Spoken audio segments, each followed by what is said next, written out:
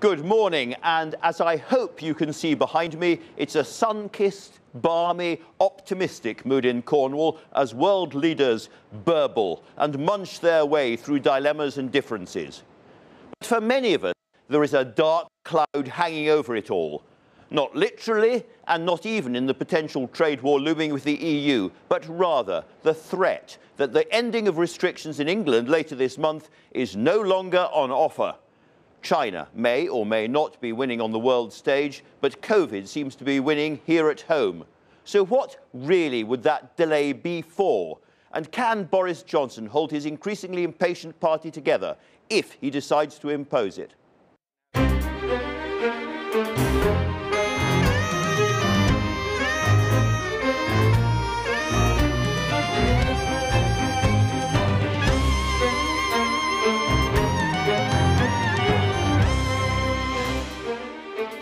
To talk about all of that and many of the other issues at the G7, I'll be joined live by the Foreign Secretary, Dominic Raab, and by the Shadow Trade Secretary, Emily Thornberry, to set out the science and the hard choices behind tomorrow's announcement on restrictions. I'm joined by the sage and nerve tag advisor, Professor Andrew Hayward.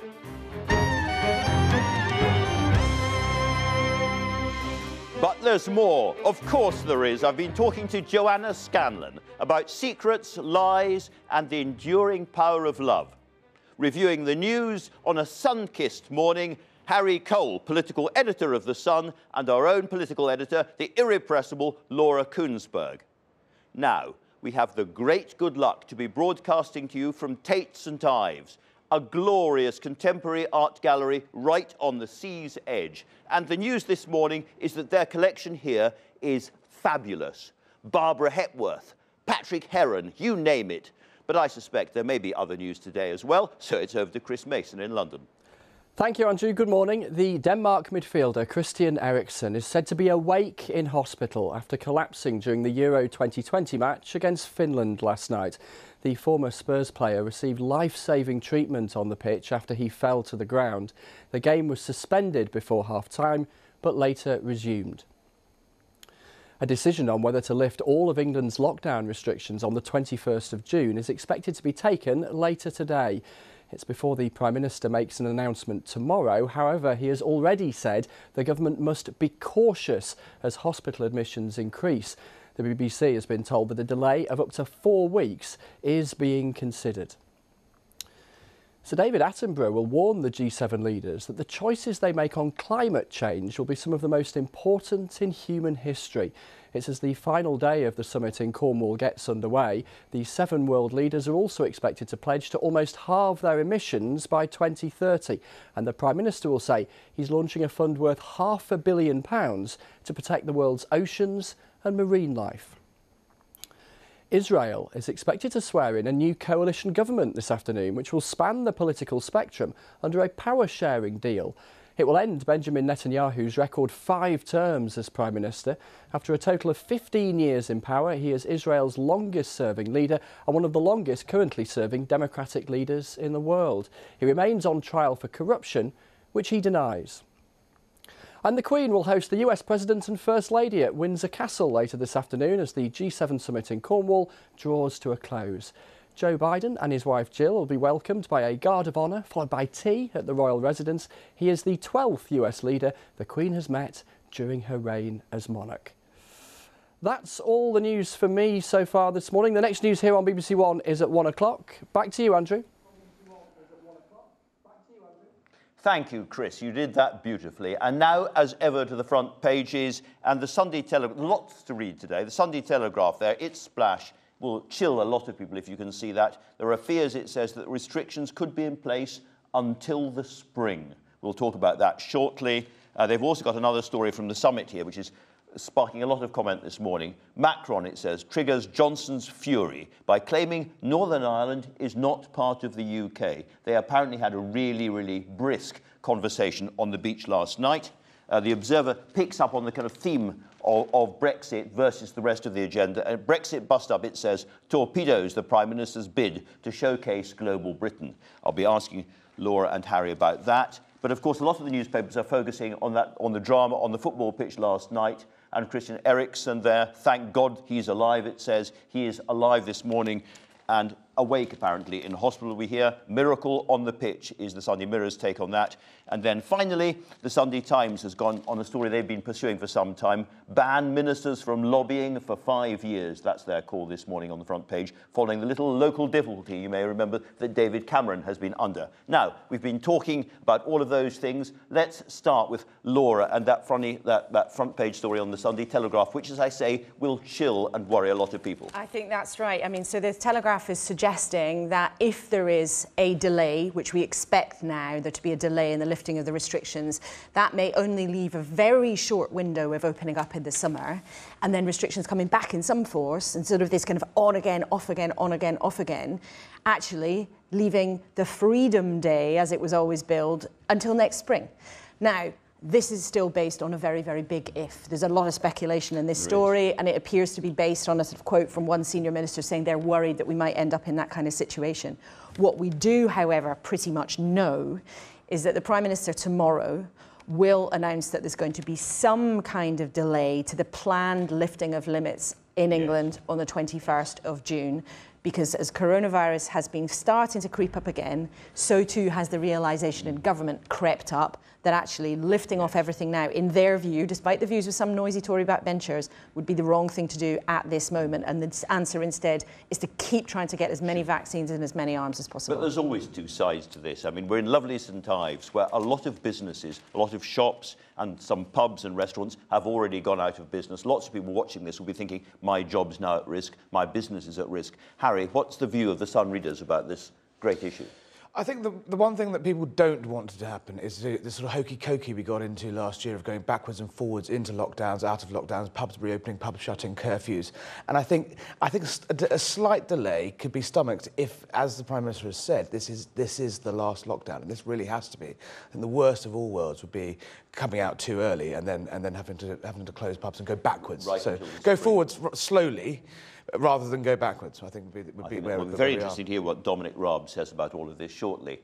Now, the other big story, as I alluded to just now, was the increasingly fractious standoff between the UK and the EU over Northern Ireland, or what your newspaper describes as the sausage wars. It's an intro you could only dream of, really.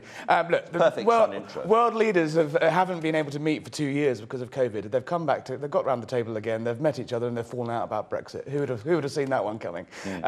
So the remarkably well-sourced, given I can think only 2 people were in the conversation, Macron appears to have suggested that Northern Ireland isn't really part of the United Kingdom. So Boris Johnson had said to Macron, how would you feel if Toulouse sausages couldn't be exported to Paris because of the French courts? To which Macron said, it's different. Huh? Exactly. And now that is a fairly large diplomatic clangor, I would say, and you can see why some people would like that out there, being the Prime Minister's got that gaffe out there. It does really go to show that we're years and years into this Brexit row, and it still seems some of the key players don't quite understand the fundamentals. And the EU have made such a big deal, rightly so, out of how the Northern Ireland situation will work.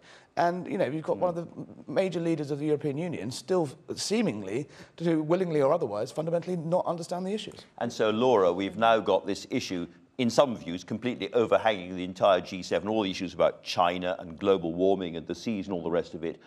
Brexit hanging over that. The Observer has gone very hard on that on their front page. Too hard, do you think? They have. I mean, they've said a Brexit bust-up has torpedoed the Prime Minister's bid to showcase global Britain. Now, certainly, this has been an issue at the summit, no doubt about it. Yeah. Certainly, both sides have used this as an occasion to underline their grumpiness, because the UK is very frustrated about this, the EU is very frustrated about this, and they've used the meetings in the margins as an occasion to really kind of butt heads over it. Has it completely made the whole thing about Brexit? I don't think that's actually the case. And I think from Downing Street's point of view... And you've been speaking to him. You don't think Boris Johnson would see it like that? I don't think Boris Johnson would see it like that, partly because nobody expected this to be the denouement, the deadline when this problem actually had to be resolved or not. That said, don't doubt the fact that it is grumpy, it's problematic, and there is a deadline. It has to be sorted out in the next few weeks because of how the regulations and grace periods and all those kinds of things have been working. But I don't feel as if the whole thing has been blown off course by Brexit. Harry, I have done an awful lot of summits, and I can't remember one where the picture editors and all the newspapers have had such a good time compared to the ordinary editors. This has been, more than anything I can remember, a summit of images. Absolutely. And lots of newspapers have pictures of Wilf, Boris's little baby with his tousled hair on the sea's edge, and all the leaders with their shoes off. It's been a very, very different kind of summit, hasn't it? Absolutely. I mean, every single lever of soft power that Britain has been yanked this week, from the Queen to David Attenborough today, to the tiny pocket rocket of diplomacy, as they've named little one-year-old Wilf, who seems to have charmed the world leaders. I mean, and what an advert! Look at this for this part of the world and for this country. Lots of people, would have said this summit was never going to happen. If you believe the naysayers of the last few years, you suggest that Britain would be isolated, lonely, and as a bit of a pariah, Luxembourg with nukes, as someone once described it. And actually, it's not. It's been a fantastic image, and you're so right. The pictures have just been stunning. This backdrop is extraordinary. Laura, before we came on air, I said to you, both of you, is there one piece of writing that made you laugh more than anything else, that was really well done? And you've come back with an answer, and it's India Night. That's right, India Night. In the Sunday Times. Just before you read some, I should explain to people that she thinks this is a really sort of beachy, boho kind of summit, and she imagines all down there with their barbecues, and indeed indulging in a certain amount of cannabis while they're there. It's been a surreal summit, and this is perhaps the most surreal image for it. Just read us a bit. Yes, and we should say the cannabis suggestion is something that she's doing as a speculative, imaginary what's if. We did see Angela Merkel inspecting the mackerel at the barbecue last night, but there is no evidence that there was anything. No the smoke was from the fire. Yes, so but India Night, it's a very, very funny column imagining what might have been going on. And she said, I can't help imagining Angela Merkel would take impressively enormous drags and become extremely giggly. She's leaving soon, so wouldn't care what anyone thought of her impromptu cartwheels or Trump impressions. Ursula von der Leyen, the European Commission President, would become weirdly intense in 17 languages. And either Emmanuel Macron or Justin Trudeau would snitch. Very funny piece. Well worth a read. There is such a lot to read in the papers today. Thanks both very much indeed. Is there a final thought, Harry Cole, from this summit? I mean, we all came down expecting a huge bust-up with the EU. We've got a sort of minor bust-up. What about the rest of it? There's been lots and lots of announcements pouring out on global warming, money for the seas and so forth. I think they're trying to fuse this idea that the recovery from COVID has to be an eco-recovery, and we'll hear a lot about that. But actually, I think the images of the seven of them united and then the NATO conference on Monday, I think, will be closely watched in Beijing. Certainly will. Will be very important, though, to see the actual black and white of the deal that comes out at the end of tonight. The images are the fun bit, and the alchemy matters, but the actual details later are really Laura, important. one other thing that I was thinking about, because I've been talking to people around here, I might have had the occasional sneaky pint in an occasional sneaky pub, and what people here say is this is supposed to be a global warming moment. We've had lots of Extinction Rebellion protesters and so forth. This is supposed to be the biggest thing facing the planet at the moment. And yes, we've had communiques and so forth. We haven't really had a sense that they, the leaders, have got it, particularly since they've been arriving by Chinook, helicopter and private plane and motorcade and all the rest of it. Yes, and the Queen got the train, though, remember? The Queen got the train. Yeah, I mean, the presidents and prime ministers all brought their own planes. They didn't even, come together from London. I think that's right. I mean, there have been various announcements. It will be important later tonight to see actually where they've got to. There's been a concept that actually Prince Charles was pushing about getting cheap loans into the developing world to help them start to cut their emissions. But I think one of the reasons why it hasn't felt like there's been a breakthrough is because part of what's been going on is the groundwork for the next big jamboree like this, which might feel a bit different, November in Glasgow, in the COP26, which is a huge, big sort of global moment. So we get this big communique. Harry Cole, you were talking earlier on about that great phase of bamboo curtain around China. Yes. Where do you think the West is going to stand after all of this? Is this going to be a moment when the West comes back or not? I think there's a slight element to herding cats about this. Boris Johnson's been charging around the summit, telling world leaders that he's a Sinophile still, whereas the range of opinion about China is very stretched, and it'd be, as Laura said, it'd be fascinating to see what tortured form of words they come up with for the communique. But they probably will sign it, unlike the Trump era where these things get ripped up. Thanks to both my observers right on the front line, Harry Cole, Laura Kuenssberg. That's been brilliant. Thanks very much indeed. And the weather Everybody down here in Cornwall is, of course, delighted to see the sun. I have to say, a lot of them seem a little bit surprised as well. How long will it go on? Over to Matt Taylor in the weather studio. Matt. Thank you very much, Andrew. Well, the sunshine and heat on and off through the days ahead, but today is going to be one of the hotter days more widely across the country. Plenty of sunshine for many of you, but there is some cloud, North Wales, Northern England. That will break up to sunny spells. Some sunny spells across much of Scotland, Northern Ireland, but towards the Hebrides and later the Highlands, Orkney, Shetland, the cloud thickens even further, outbreaks of rain, bit of a breeze here. So one of the cooler spots today, 26 degrees though to the east of Scotland, widely in the mid to high 20s across England and Wales, 28, 29 with high pollen levels across the southeast corner. Now, as you go through this evening and overnight, that fresher air pushes southwards across Scotland and Northern Ireland with some outbreaks of rain for a time. Stays humid though for England and Wales, a very muggy night. Temperatures no lower than around 15 or 16 degrees to start Monday morning. And that humid air will eventually get squeezed back to the far south as our weather front pushes its way southwards.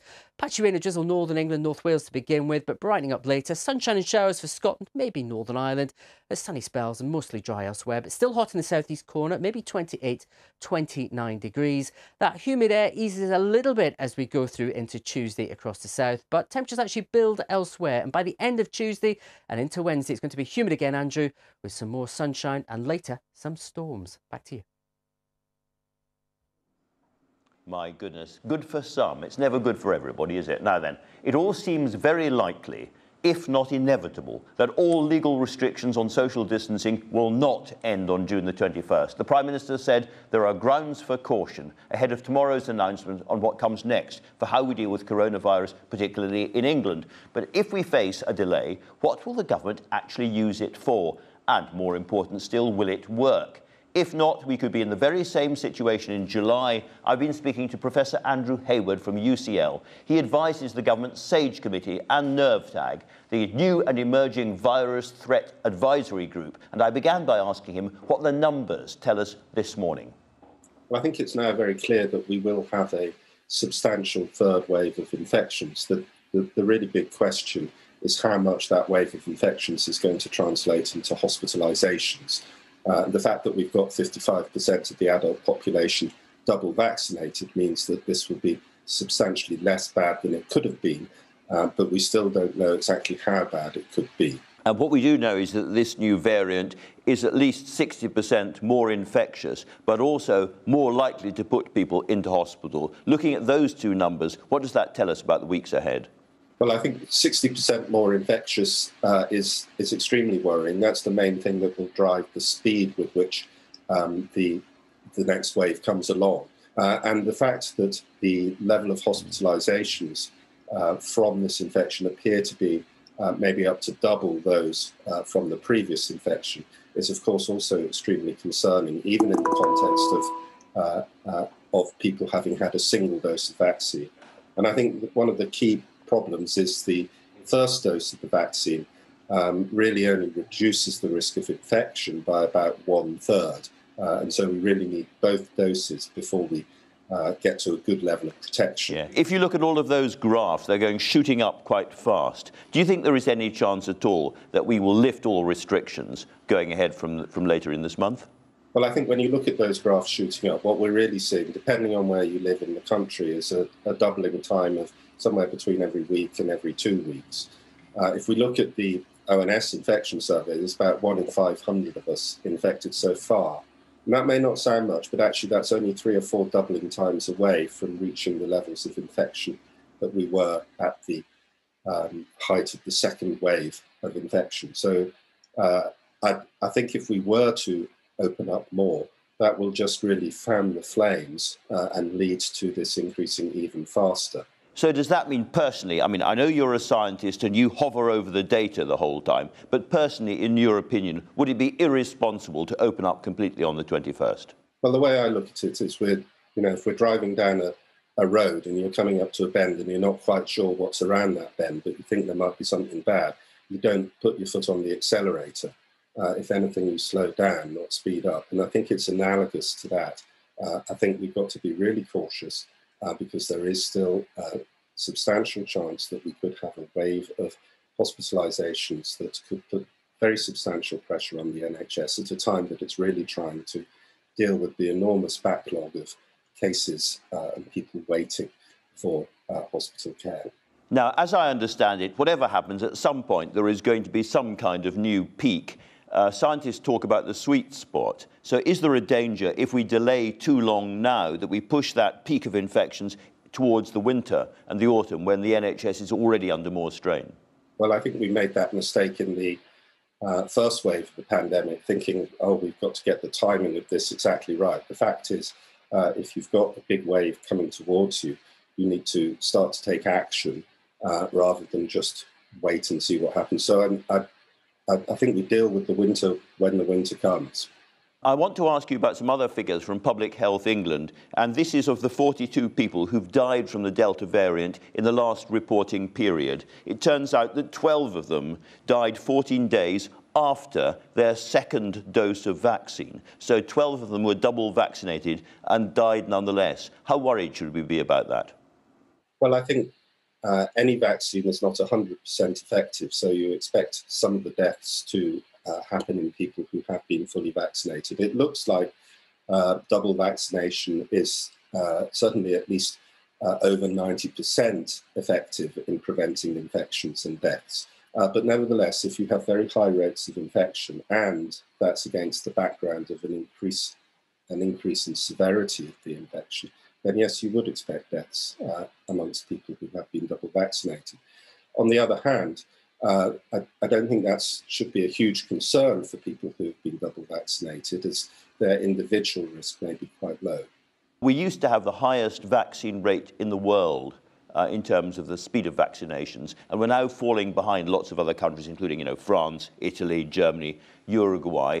Are we vaccinating fast enough to beat the virus at this point? The Prime Minister talks about a race between vaccinations and the virus. Are we vaccinating fast enough to win that race now?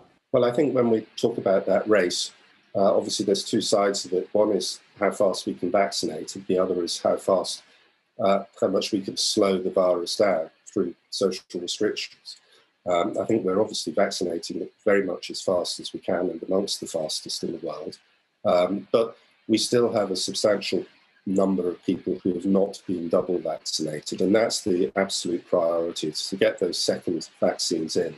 If it wasn't for the level of vaccination that we currently have, we would be in a very different situation than we are now, and really extraordinarily concerned. Never mind double vaccination, I think there are 11.5 million adults in the UK who haven't been vaccinated at all and are entirely unprotected. Would a 2-week delay in the restrictions being lifted be enough time to vaccinate those people? I'm not sure it's that helpful to put exact timings on things like that. I think throughout this roadmap process, what we've needed to do is to really follow the data along the way and then take action. And I think when you put arbitrary dates on things, that creates an enormous amount of pressure and expectation. Do you think we should be vaccinating school children? I think there is a case for vaccinating school children, but not until such time as we've vaccinated the adult population. Professor Hayward, I guess a lot of people will have been watching this and thinking, hold on a second, we were told that we were going to vaccinate all the most vulnerable people and then we could open up again. Why isn't that happening? I think the reason that it's not happening is because no vaccines are 100% effective, and because we have a new variant that is much more transmissible and has a higher level of severity. And that means that despite the fact that a high proportion of the vulnerable population are vaccinated, we may still end up with many, many people in hospital. Now, fortunately, it looks as though the people who end up in hospital are much less likely to end up in ITU or to die than they were previously, but still, going into hospital will be an unpleasant experience. People may continue to be ill for months after they come away from hospital, possibly longer. And of course, whenever somebody's in hospital with COVID, then that causes disruption to the NHS and stops us working through the backlog of activity that we need to catch up on. Professor Hayward, some really hard decisions coming very, very soon. Thanks so much for joining us this morning. That's a pleasure. And Labour's Shadow International Trade Secretary, Emily Thornberry, is with me here in St Ives. Welcome. Now, looking at the data that we have in front of us now, not more data to come, but what we know now, do you think it's dangerous for the government to remove all restrictions on the 21st of June? I think it's kind of factored in. I think everybody knows that that's likely to happen. What we just need to be confident about is that the government is following the science, and we know that they haven't really done that very often. In the past, there have been too many times when there's been lapses, but they do need to do that. And next, they need to communicate why they're doing it and explain. So that leads me to the next obvious question, which is, what is this for? What is this, if it's a 4-week delay or an 8-week delay, we don't know. But what would the delay be actually for? What would improve in the situation during delay that we don't have now? Again, I mean, I presume that the advice, and I'm making presumptions about the advice, but the advice is that given the Delta variant that's come in, given how it has a different effect on people, we need to make sure that we have a greater proportion of the population vaccinated. I mean, it does, So would you be calling for the vaccinations to be speeded up now? Well, they are speeding up. I mean, they are going really fast, and it just needs extra time, I think. And we just need to be realistic about that. What we don't want to do is find ourselves in a situation where it takes hold, it changes, we then all need boosters. You know, I mean, it's such a shame, isn't it, actually, that they didn't close the borders faster than they did. I do think that Boris Johnson kept the border with India open until the last minute because he still had this fantasy that he was going to be able to go off to India and somehow or other get some sort of pre-deal deal with them. So if you were sitting in government right now, what kind of restrictions would you think need to be continued while we try and vaccinate everybody? We need to make sure that we have the borders properly closed. That's been our policy. No. So I'm talking about people coming into the country. You know, it's still too chaotic. People still don't have very clear ideas as to what they can do and what they can't. I think this is the last push, and we need to make sure that it's done properly. The last push. No, I do know that lots and lots of people watching have got businesses, or may think they're going to lose their jobs as a result of this. They want to get married. So, so what kind of restrictions do you think are still essential? Masks, social distancing, keeping lots of theatres and football stadia closed. What would be your, as it were, here's the bad news message to people watching now, if you were in power? I think that you would have to listen to what the scientists were saying, make the decision, and then give a clear answer, and make sure that all of your ministers are saying the same thing, there isn't any contradiction, and that people get it. You know, they have, I mean, one can understand when it first happened that there was a certain amount of chaos, but frankly, this has been going on for more than a year now. And, you know, we have brilliant scientists. We have a fantastic National Health Service. We are getting everybody vaccinated. You know, the weak link is government ministers not making decisions fast enough and not communicating them properly. And that, you know, it's about time this is their last opportunity. Let's get this right this time. OK, well, let's turn to one of the really difficult decisions, which I'm going to ask you for a view on, which is that we've stopped giving AstraZeneca doses to the under-40s because of the relatively remote but real threat of blood clots. Yeah. Now, with this new variant, obviously under-40s are much more at risk than they were before. Do you think that the balance of risk has changed so that we should now start to give AstraZeneca vaccines, of which there are plenty, by the way, to under-40s? I mean, I think that the scientists have said that the advice that they gave was borderline cautious, on the more cautious side.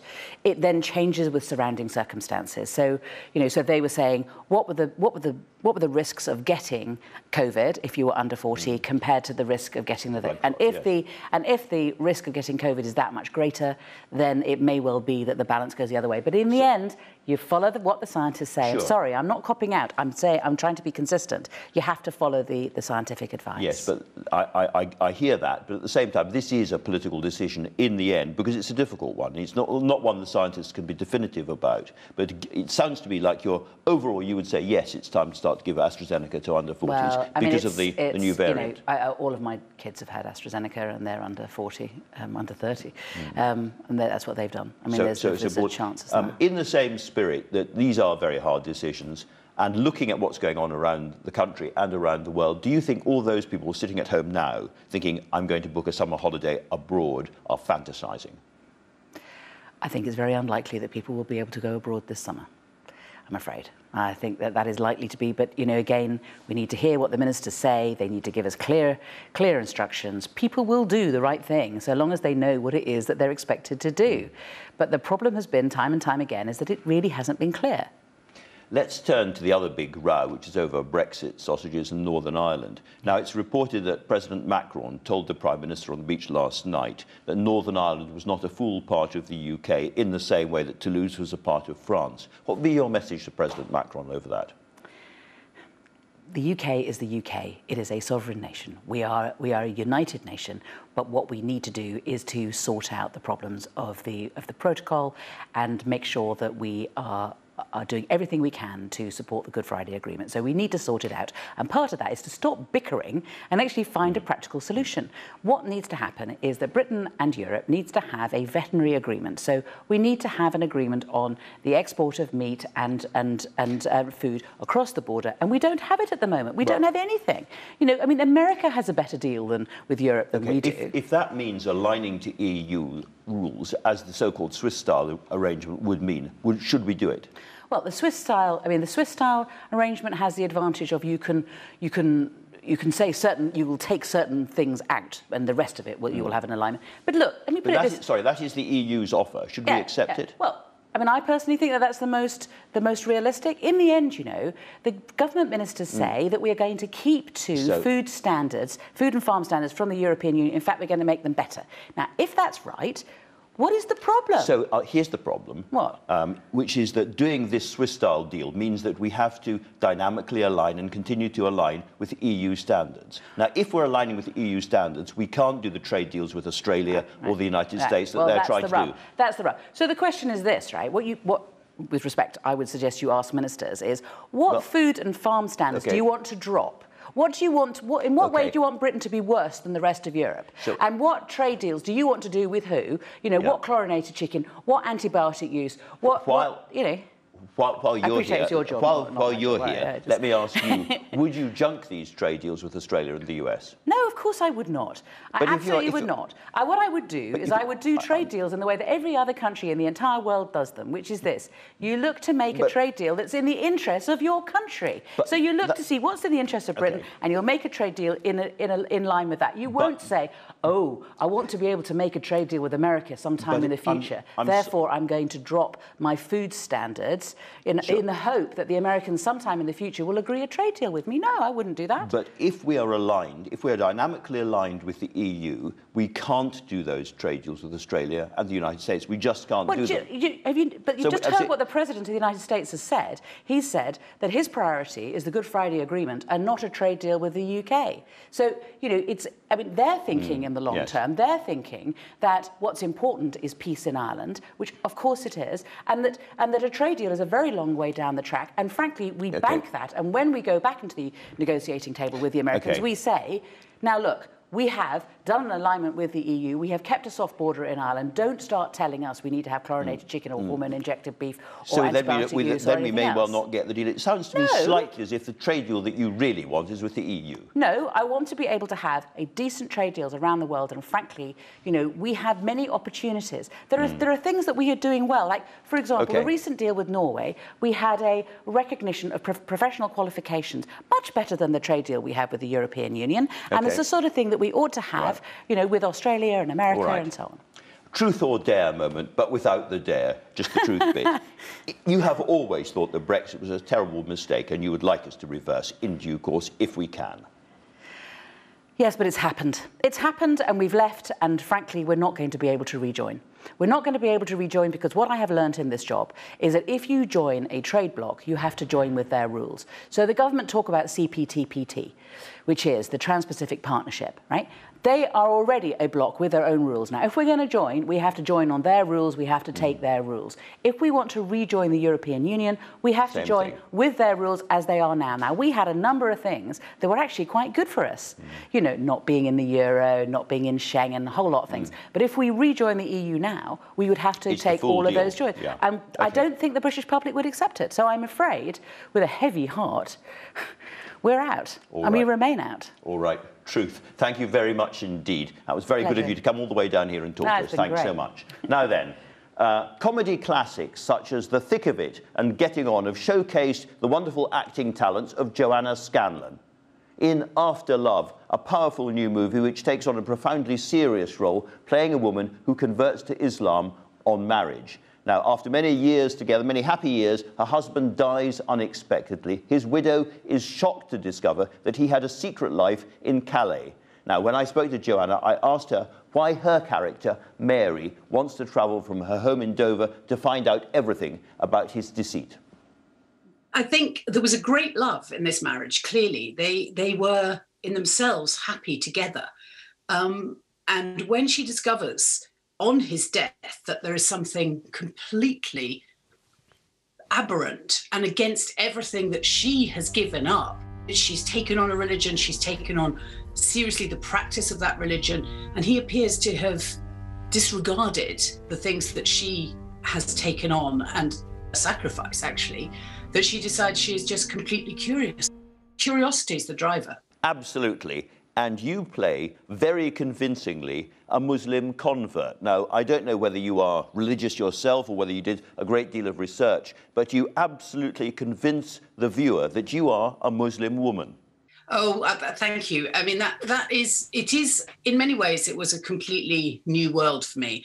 I had to do a lot of research, and Aleem Khan, the brilliant writer-director of this film, he was my guide, as was his mother, who is herself a convert. I think it did connect, actually, with my own background from quite a devout Catholic family, Roman Catholic family, and my Catholic education. And the bits of my Catholic education that I can remember pre-Vatican II, particularly. I was only very young, but I can remember the way in which the religious practice went hand in hand with the belief, and that those two things were together. Which I think those two things have somehow departed from one another, I think, in our modern versions of Christian and even Catholic practice. That's really interesting. I hadn't really thought about this before, but there are clear parallels between pre-Vatican II Roman Catholicism and Islam. But I don't know whether this is a film really about the status of Muslims in Western society, because there is a very compelling moment when you arrive at the door of the other woman, you knock on the door, and she opens the door, and there you are in your hijab, and she says, "Ah, yes, you're here to do the cleaning." Je peux vous aider?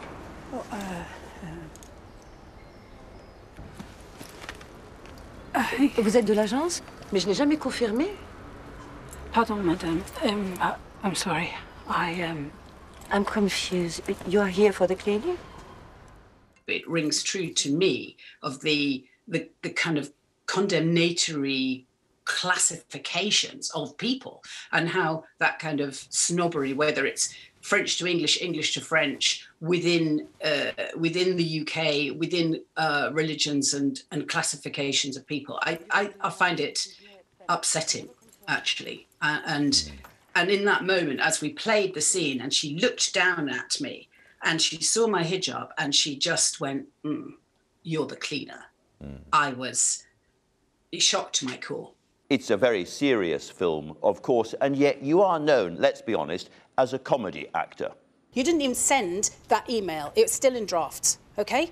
Then secondly, it was you that told me to make that big attack on the BBC. That's right. And I'm afraid we did look silly, running around outside, getting in and out of a car. I think you're wrong, Malcolm. You're like a sultana in a salad. Is this the kind of film that you, as an actor, have been waiting for and looking for all along? It's not necessarily a role I'm looking for all along, but when I look at it, it does feel more like me. I recognise more of myself in this serious, sort of rather bleak, intense universe. And I've never really found myself to be somebody who's particularly funny, even though other people do laugh at me. Joanna, we are all slowly, nervously tiptoeing out of the world of COVID. What's next for you? Yes, I'm filming at the moment The Larkins, which is a new adaptation by Simon Nye of the brilliant H.E. Bates books, The Darling Buds of May, and then there were many others after that as well, but about the Larkin family. And it is a lovely, lovely world to be in. 11 of the most powerful people in the world have gathered here in Cornwall with grand plans to thrash out a path to global recovery from the pandemic, new measures to combat climate change, and an agreement on how the world should work together against China.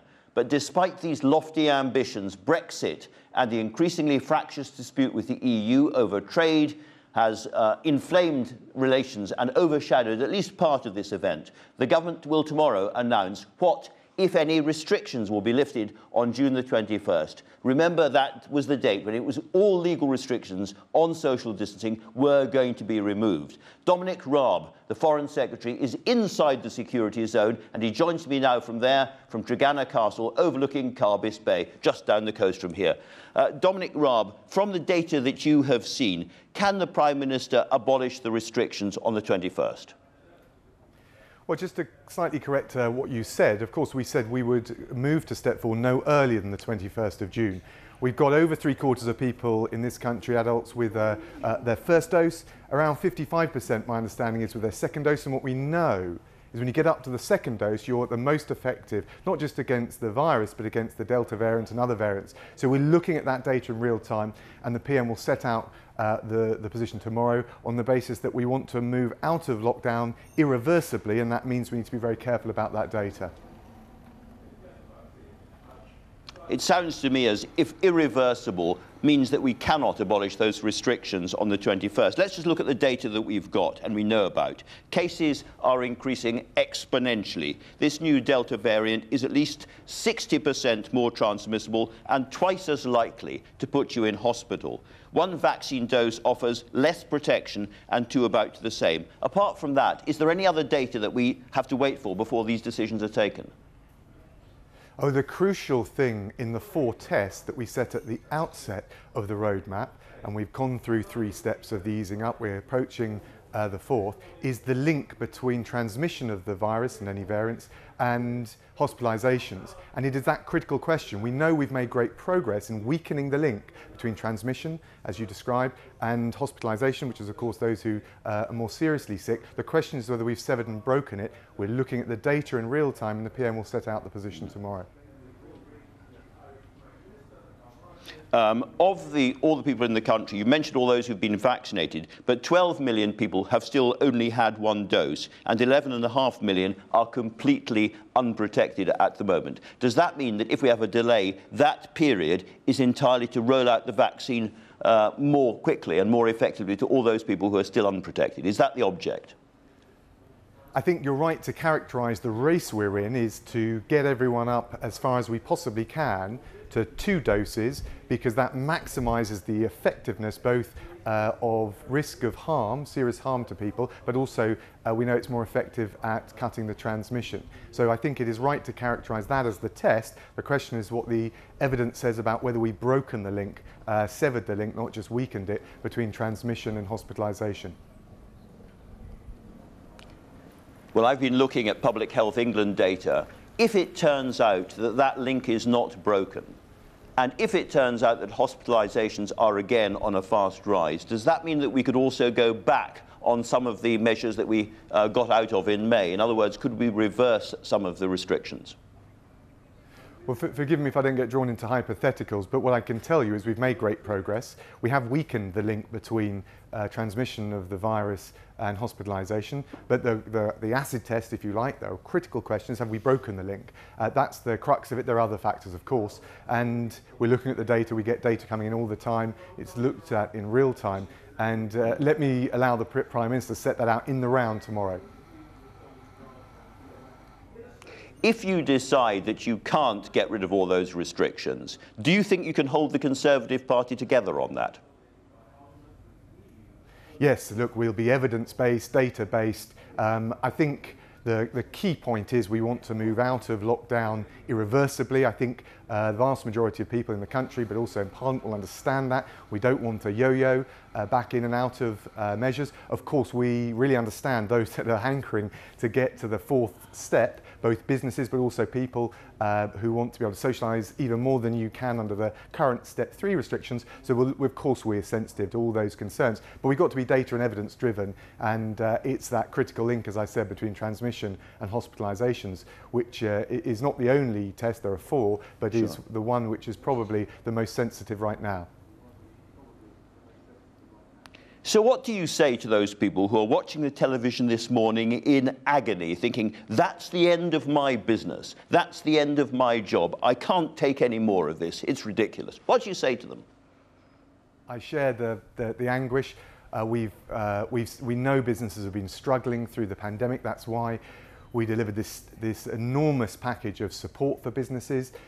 We want to get out of step 4 as soon as we can, but we don't want to be going back and forth. We want to deal with it irreversibly, and that means we've just got to check the data.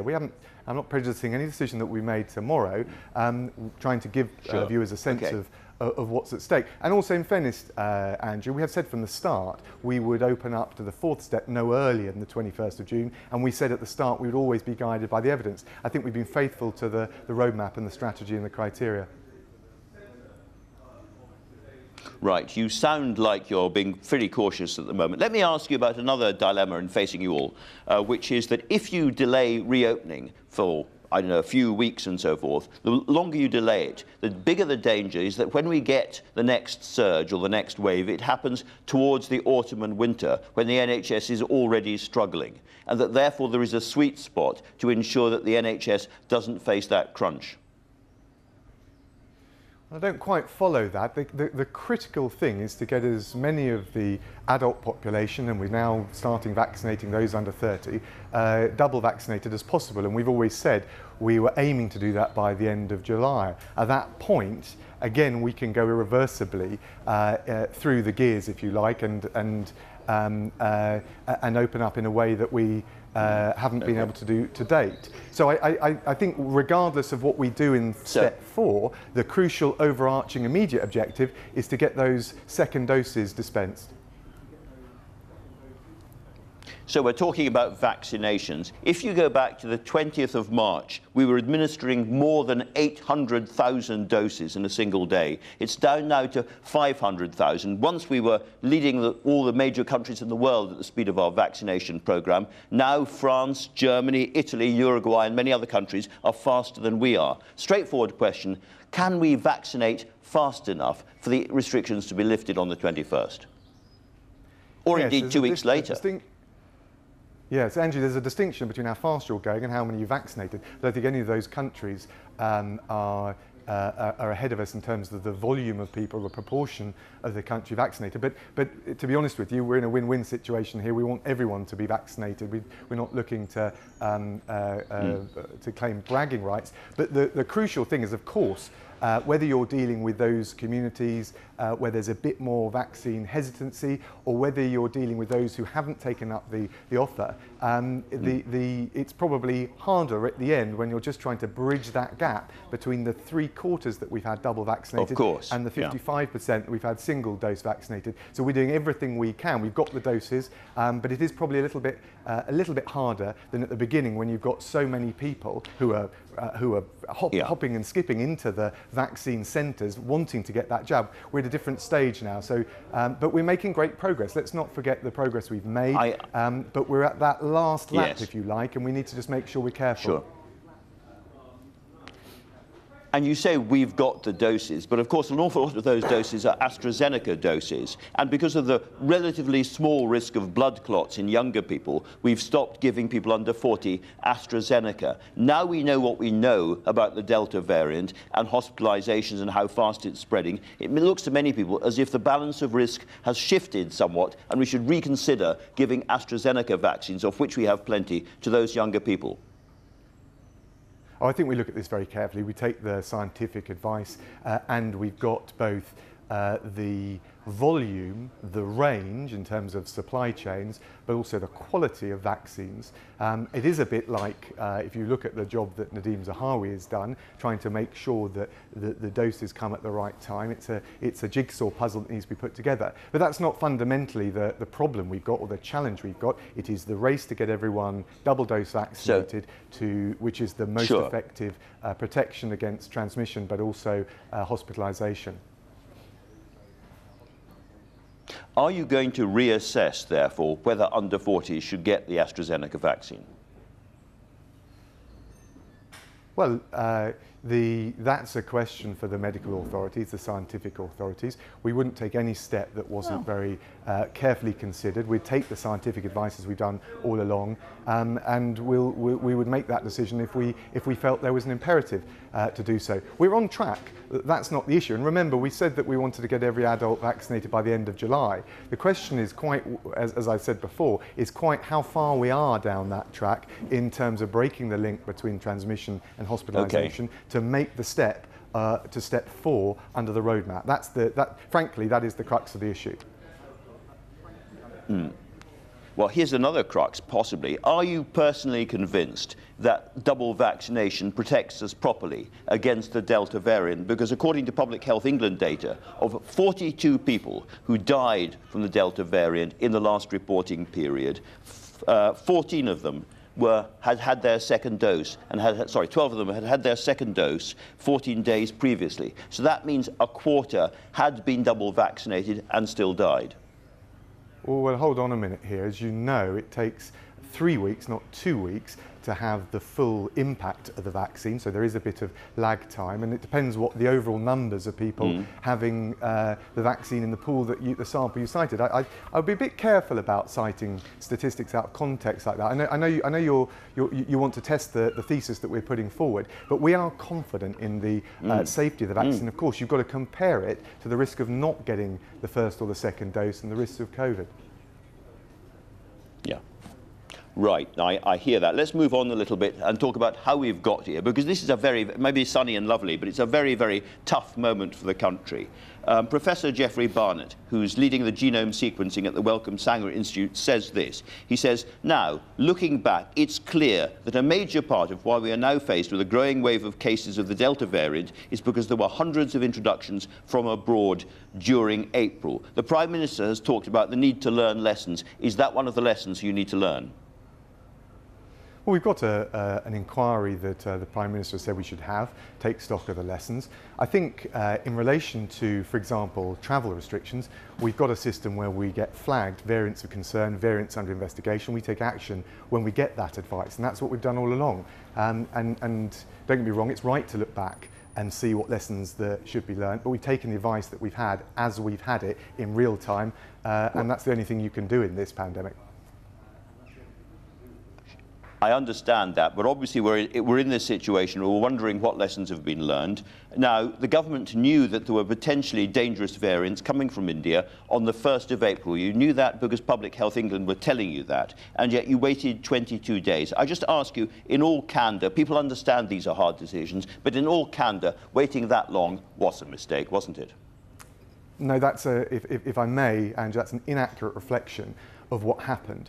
We took the decision to bar travel from India before we got from PHE the flagging that this was a variant of concern, and before it was subject to the investigative step. So we monitor, of course, the ebb and flow of variants in real time, but we have a triage system, if you like, so decision makers know when there's a point of concern where you must act, and we were in advance of that. And that's very clear from the timeline. All right, well, let's turn to the other big subject of the morning, which is Northern Ireland. So far as you're aware, and you've spoken to the Prime Minister, I'm sure, did President Macron of France describe Northern Ireland as being not a proper full part of the UK? Well, Andrew, forgive me if I don't divulge the detail of what was discussed behind closed doors. What I will say is this.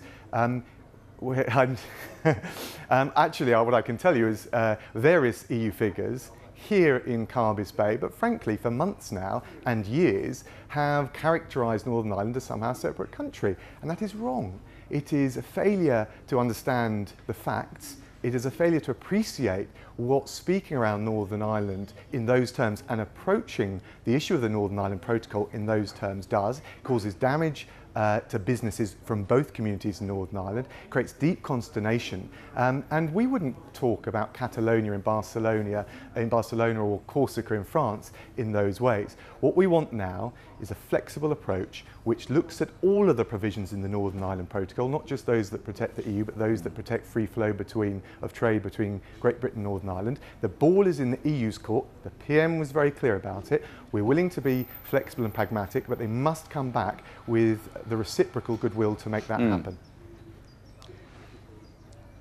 And it doesn't sound like that's happening at the moment. What did you personally feel when you heard those comments? Well, it's not new to me. I've been Brexit Secretary, I've been Foreign Secretary for a while now. I think it shows that there's still a failure to appreciate what that level of misunderstanding, I think that's the polite way of putting it, of the situation in Northern Ireland and can have. And it has real repercussions on the ground for the communities there.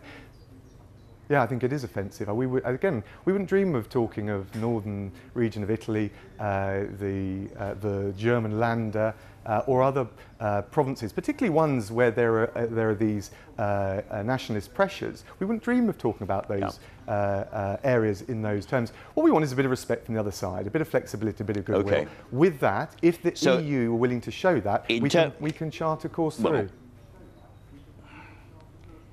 In terms of respect and flexibility, President Macron also says nothing is negotiable and everything is applicable. Are we now heading towards a trade war?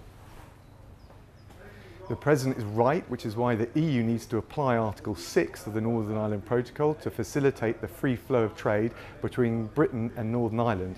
And if the Commission and the EU stick to that, indeed mark the words of President Macron, we can find a pragmatic way through. What we cannot have is a lopsided approach built on some of the flawed assumptions that you have yourself articulated and which have very real effects for the communities on all sides in Northern Ireland. Can I also just say, I have to say, I know the media have been all over this. This has been rather a peripheral issue in Carbis Bay, given what the G7 has talked about and decided at the summit over the last few days. Well, I'm sure you're going to ask me about come on in a second to some of those other issues, but I am, absolutely. But just on this, the EU says very clearly that it will retaliate with trade measures if Britain extends the grace period. Are we going to extend the grace period? We're going to behave flexibly, pragmatically. We have a series of proposals we've put to the EU. The ball is in their court. What we are not going to do is allow the economic, constitutional, territorial integrity of Northern Ireland to be put at risk. That is clearly provided for and safeguarded in the Northern Ireland Protocol and the Good Friday Agreement. We need the EU to step up with proposals that can deal with all of these issues. Can I give you one brief bit of evidence here?